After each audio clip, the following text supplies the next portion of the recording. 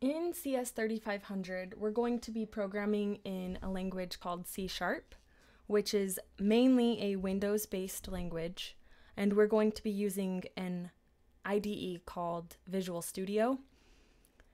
In order to use the best version of Visual Studio, which is the version for Windows, you need to have a Windows operating system on your machine or a Windows machine.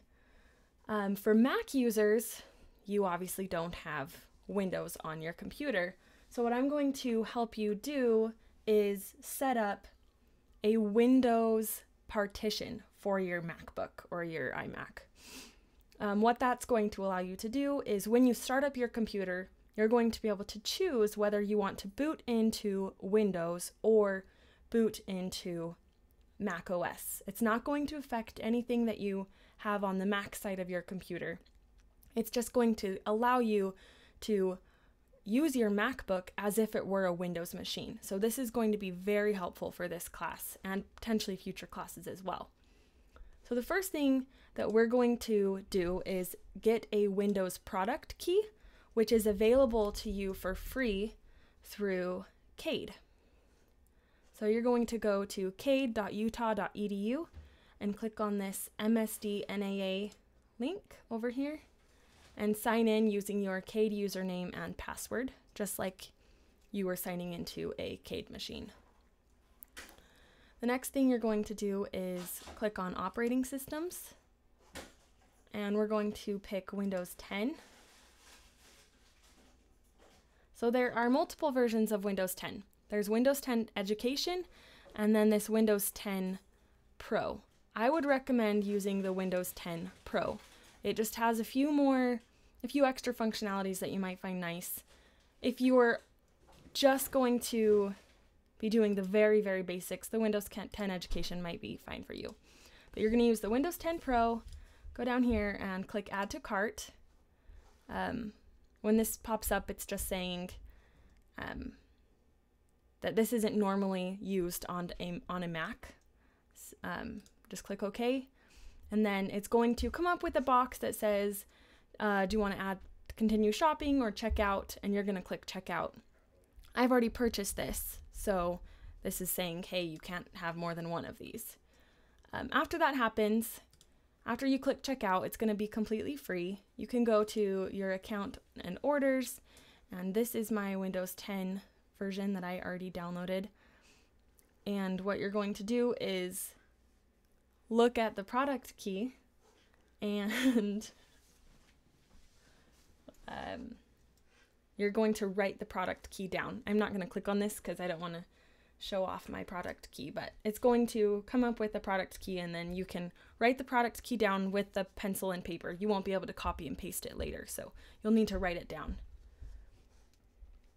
After you have that, we're going to actually download Windows 10. So we're going to download an ISO file, which is an image. It's the entire operating system.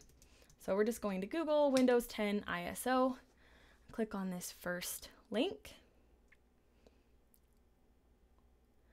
and they have this fancy little note for us. This is what we're trying to do. We are trying to use Boot Camp to install Windows 10, and it's telling us to install the Windows 10 Anniversary Edition. And then we can later install this update if we would like to. So we're going to go and click the Windows 10 Anniversary Edition. Click Confirm. It's going to ask us which language we would like. I'm going to choose English. And then the last thing is you have to use Windows 64-bit. It's required, I believe it's required with Boot Camp. And I'll explain what Boot Camp is in a minute. So this is going to download. It's 4.1 gigabytes, so it's going to take quite some time, unless you have Google Fiber. But even then, it might take some time. I've already downloaded it. So I'll just look in my downloads. I've already downloaded this file right here. So I'm just going to use that file. So once you download your Windows 10 ISO, what we're going to do is open Boot Camp Assistant. So to do that little shortcut, I'm just typing Command Space and then typing Boot Camp Assistant, and it allows me to open up any program on your Mac. It's very helpful. So Boot Camp is what's going to do a lot of the work for us to allow Windows to be installed as a partition on our MacBooks. So we're going to click Continue. Oh, one thing I wanted to note. This says to back up your disk before partitioning it. You might want to do that. I would hate for you to lose everything. I didn't back up my Mac before I did it, and I didn't have a problem, but I also didn't have anything super valuable on there. So if you've got lots of valuable stuff, you might want to back it up.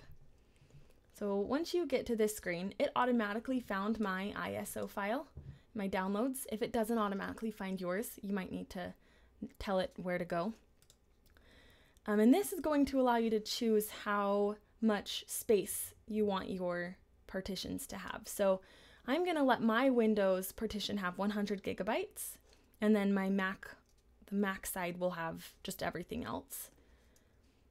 I would recommend doing anywhere between 50 and 100 gigabytes for Windows. You just decide based upon how much you're going to use it, how much you want to do on the Windows side.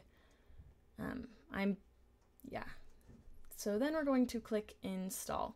Now, one thing I'd like to say before you do this, if you have, let's see if I can make it come up over here.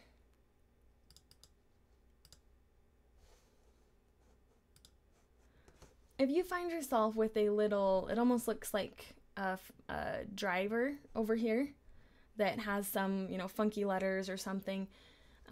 What that is that's the image. It's open, so you'll need to click and drag it to the trash bin. It looks kind of like this, except it's all white, and I can't make it open here to show you. But if that's the case, you'll need to eject it before you can do this. So we're going to click Install. Oops. Okay, hold on. I accidentally resize. Install. So this is going to start the download process. I don't actually want to do this on this Mac at this time, so I'm going to stop it, but you're going to go through the entire process, and then what it's going to do is it's going to so I'm going to quit that, but it's going to restart your computer, and then when it starts up, it will either boot directly into Windows, or what you need to do is, as your computer starts up, hold the Option key, and I'll show you what that looks like. Well, I'll post a picture of what that looks like. You're going to hold the Option key, and that will come up with a Windows little driver guy and a Mac OS little driver guy, and you'll need to boot into your Windows side. And then it will ask you to type in your product key for your Windows 10. And so you'll type in your product key after you do a bunch of the Windows 10 setup.